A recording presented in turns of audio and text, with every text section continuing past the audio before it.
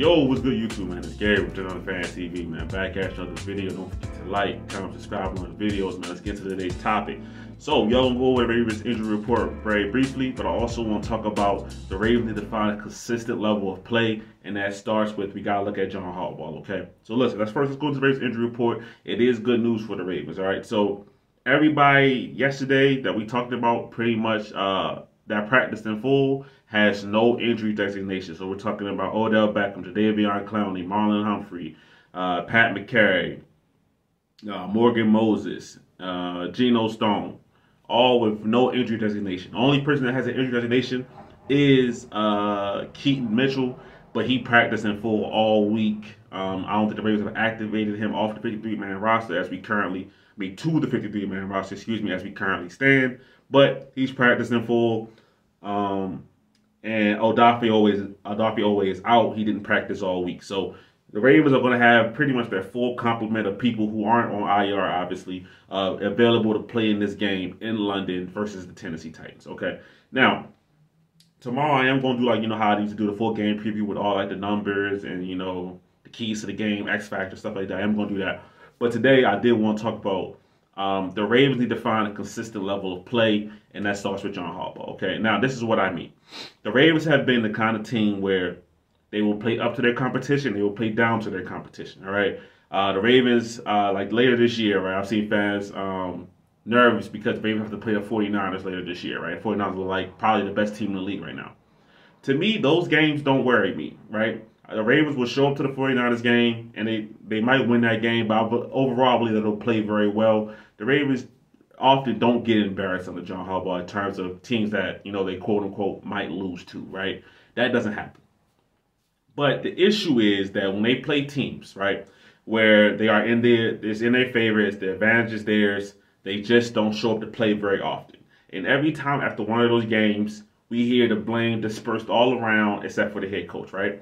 And I think John Harbaugh gets a lot of pass because, he comes from a special teams background, things like that. But John Harbaugh has coached all kinds of positions all over his football coaching career. So he hasn't just only been a special teams guy, but he obviously came from that when the Ravens hired him. All right. So when I look at this Ravens team, right, we go back to last season. Okay. So last season, I just got a list of disappointing performances, and it could be more, but I took some games out because those are games where Tyler Huntley started. The Ravens weren't, they were out Lamar Jackson, so I'm not going to put those games on here. So Miami, 42-38 loss. That was a collapse. The New York Giants, 24-20. The Ravens didn't show up well for that game. It looked like they were prepared to play. Carolina, 13-3. They won that game. Did not look good in the game, right? So disappointing performances is not just about wins and losses. It's about when they have a team that they should beat, they don't show up, right? And they still might win some of those games, but this is about finding a consistent level of play. All right. Jacksonville, 28-27, collapsed at the end. Denver Broncos game, they won that one 10-9, but very, very disappointing performance all around, okay? Like I said, the Tyler Huntley games, I could go into more. There was a 13-3 loss versus Cleveland. There was the 16-13 loss to Kenny Pickett in Baltimore, the corner of the end zone to Najee Harris. That was a loss. 16-13, like I said. And then the Atlanta Falcons, 17-9. That was a win, but I didn't like how the team played overall in that game as well. All right. Then you get into this season, okay, already. Indianapolis Colts. Gardner Minshew's the quarterback, 22-19 loss. And then Pittsburgh, obviously the game we just happened last week, 17-10 loss. So the Ravens are 3-2 on the year with 2 losses in games that we say that they should have won. But every time that these games happen, we talk about the players executing. We talk about the offense doing this, the defense giving up the lead.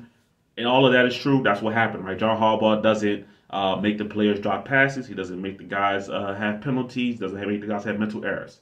But at some point, and I could have gone back more years. I just decided not to. Let's keep it more current, right? I could have went back further than that. At some point, the excuses have to run out, okay? When you have a team where there's consistently the level of play drops depending on who they're playing, depending on whether there's a good opponent, bad opponent, that all starts in preparation. It all starts with the head coach. So John Harbaugh can't always skate off on these kind of games where Ravens have these disappointing performances and say that, well, the players just have to do better. Okay, sure. But also some of that falls on the coaching staff, right? There are coaches all around the league that have been fired for way less things than John Harbaugh has been fired, that John Harbaugh has kept his job for, okay?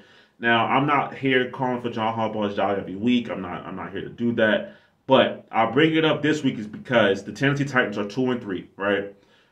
They embarrassed the Bengals. You know, Joe Burrow wasn't right on his calf or whatever. However you want to make the excuse for Joe Burrow, whatever. They beat them, and then they beat another team too. I can't remember what team they played, but they're 2-3 on the season. Okay, this is a game that the Ravens are the favorite in. The Ravens should win. I don't care that it's in London. I don't care that it's, you know, a neutral field technically. This is a game for the Ravens to win. Hold on, let me fix the camera up real quick. Okay, this is a game for the Ravens to win. So when it comes to Sunday, 9:30 in the morning my time, right? The Ravens need to be prepared to come out there and find a consistent level of play and beat the Titans. All right? Because I'm fully prepared to come on here and talk in front of you guys on Monday and say how the Ravens came out there, had a disappointing game. You know, they just couldn't get things right, this and that. But we shouldn't be prepared for that. We shouldn't be expecting that kind of thing. Hold on. So, yeah, we shouldn't be expecting that kind of outcome from the game. We should be expecting the Ravens to come out there and do their very best and play well, right? The Ravens have to find a consistent baseline of play, period, right? When you have teams that are elite teams, right? So when you look at the 49ers and how they play this year, right? And, you know, you actually watch their games. No matter who they're playing, they play up to their standard, right? And I'm using the 49ers because the Ravens want to be one of the best teams in the league, so you have to look like some of the best teams in the league. When you want to be in that kind of category, you have to play to a baseline, right? The Eagles, right? The Eagles have been up and down this year a little bit as far as maybe their performances. They won the games, but they've been a pretty consistently good team this year. They haven't had games where they stuck it up, okay? So the Ravens have to find a way, and I'm saying it starts with John Harbaugh, to be consistent week in, week out. All right? Over the last 2 years, because we're going to keep it recent. Like I said, I could go back further than this. Over the last 2 years, the Ravens haven't had that baseline of where you know what you're going to get from this team week in, week out. And for me, that starts with the head coach. All right? John Harbaugh is a guy that's widely regarded around the league as a top 5, top 10 head coach in the NFL. And that's great. All right? But at the end of the day, if your team can't play consistently how you want them to play, that has to come into question. He can't always skate by on the excuses laid on the full brunt is laid on the players. The players obviously are the ones out there on the field. They control some of the outcomes. They have to play better. But some of this lies on the head coach as well. All right, we just got to be honest about that. When it comes to coaching decisions, challenges, things like that, there are also natures clock management. There are also things that John Harbaugh has come up short. We saw it in the Colts game, okay? We saw that when the Ravens, after they got the safety, got the punt, the Ravens didn't communicate to Zay Flowers not to call it fair catch, to run it out a little bit to get to the 2-minute warning. Now, should Zay Flowers just have done that off of his mind? Yeah, of course. But he was going off the direction from the coaching staff. When circumstances changed, the Ravens didn't communicate to him the change. That's an issue. That's a coaching problem. All right?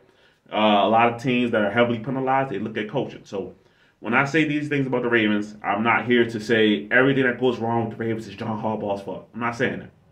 But at the end of the day, he cannot skate by completely free and everything gets laid in front of the players. It just can't happen like that. Do I think the Ravens will let go of John Harbaugh midseason? Of course not. Do I think the Ravens will let go of John Harbaugh at the end of the season? No, because something colossal will have to happen for that to even be brought up.